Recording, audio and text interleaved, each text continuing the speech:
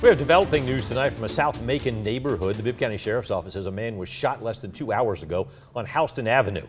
That's near Pendleton Homes. That stretch of Houston Avenue has been the site of several shootings. Just after 4 today, deputies found a 28-year-old man with a gunshot wound. They say he was taken to the hospital.